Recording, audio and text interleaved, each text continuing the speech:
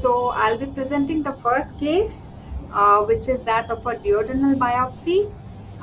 This is the request form that we got. So it was a 11-month-old male child who presented with chronic diarrhea, and they wanted us to exclude lymphangiectasia. That was the primary diagnosis, working diagnosis, structural or other GI abnormalities.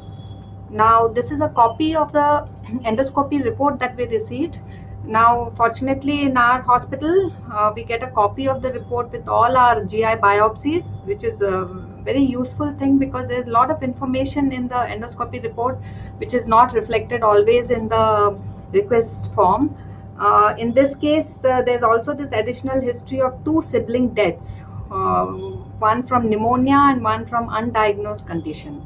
So let us look at the endoscopy findings in greater detail. The esophagus and stomach are normal, and the gastric biopsy also was normal which we had received. The changes are in the duodenum. Now in this duodenal cap, there are prominent and distended villi, and there's a whitish hue.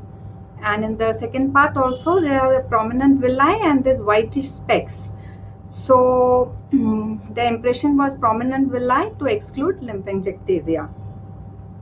Now we'll move on to the digital slides. Digital screen is something like this, where you have all the cases which are in our list are posted, and we can select a case which we are interested in and tag it to a special folder. So coming to our slide, our case, this is a digital image, and now this is just 1x. So at 1x you can see, even at this magnification, you can make out that the villus height is normal. You can see a finger-like appearance of the villi, and just zooming on to a higher power, you can see that the enterocytes are slightly pale even on this magnification. In some areas they are normal, and zooming on to further higher magnification, you can make out, see here the enterocytes are normal. You can see the goblet cells, but in a significant proportion of the biopsy, you can see this vacuolation of the enterocytes, which is quite significant and giving a very pale appearance. This is a more higher power view. This is the 10x, where you can see these are the normal. So the changes are not throughout, but occupying a significant proportion of the biopsy. And the vacuolation is fine. In some areas it is quite fine. In some areas it is very subtle, like you can see here, very subtle vacuolation in this area. And some areas it is quite striking and significant, the vacuolation. And this is just a high power view of the same. Here in some areas it's normal, and some area you can see the vacuolation. The other features in a duodenal biopsy which we typically look for are like increased intraepithelial lymphocytes, parasite, microgranuloma. None of the features were seen. And I did a PAS stain on this, and as you can see that this vacuolation is PAS negative. So it is not mucin which is causing the vacuolation. So I thought it could possibly be lipid which is causing this microvacuolation. And with this isolated finding of significant fine vacuolation of the enterocytes and no other findings, I thought of Abetalipoproteinemia. Now, before making such a rare diagnosis and on just a single finding, it's advisable to talk to the gastroenterologist before we make that diagnosis. So I discussed with the gastroenterologist, and he gave me this additional history. He said the child was born to consanguineous couple, so we could well be dealing with a hereditary condition. And one sister passed away at the age of 10 months due to pneumonia. Other sister passed away at the age of 13 months who had similar symptoms. The second child did have 2 biopsies, but the diagnosis was not made, and we didn't know the cause of death in the second child was not known. But he said, yeah, Abetalipoproteinemia is a possibility in the entire clinical context. So this was the diagnosis that I gave. There was significant vacuolation of surface enterocytes and Abetalipoproteinemia to be considered. I want to emphasize that just by seeing this vacuolations, you cannot make a definite diagnosis. You can only suggest it, and a definite diagnosis can only be made by genetic analysis.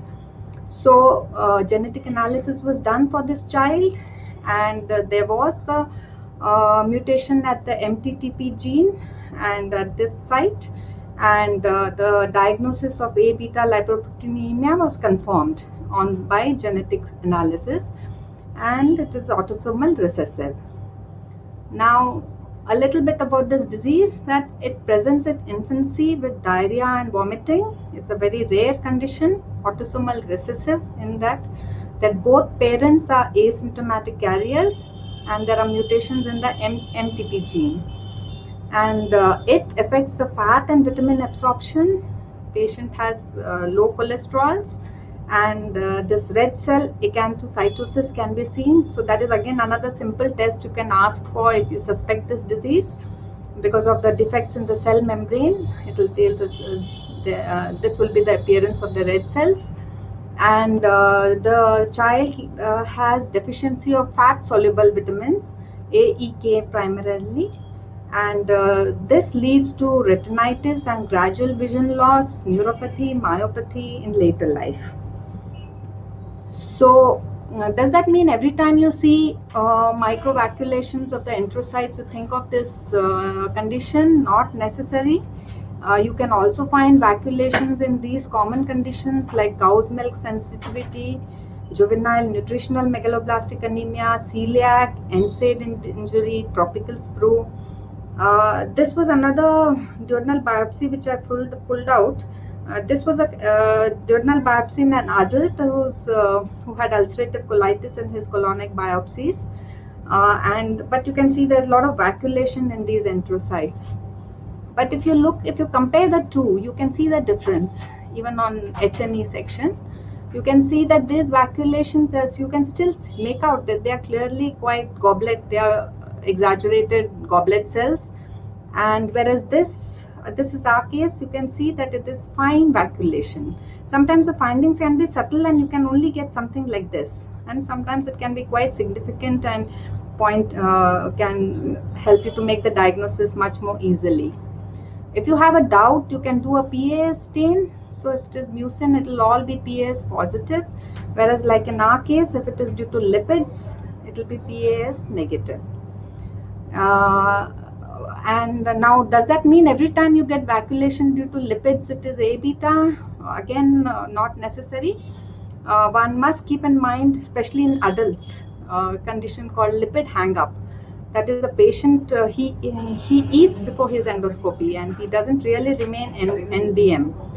So in these cases, we do find vacuolation. It can be quite fine in the enterocytes. So we must keep this in mind before we diagnose this condition.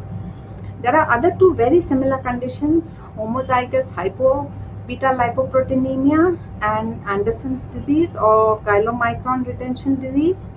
Both these are also can have a very similar light microscopic finding, and these can be differentiated from A beta only by genetic analysis.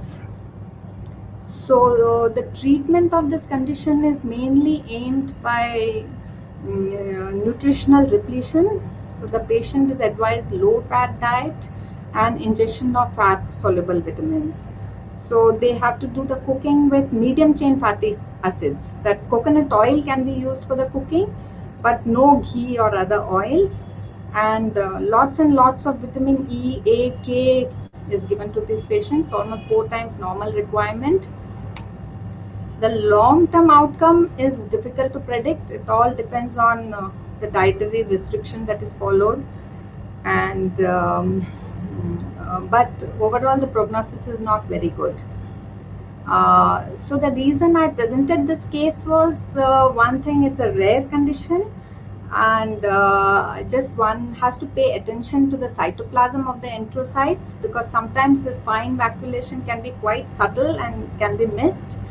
And if you do see it, then you can alert the clinician to the possible disease in the appropriate clinical context. That is also very important. One should not make the diagnosis in adults, And of course, you can only alert them that this is a possibility, and genetic study will only confirm the diagnosis.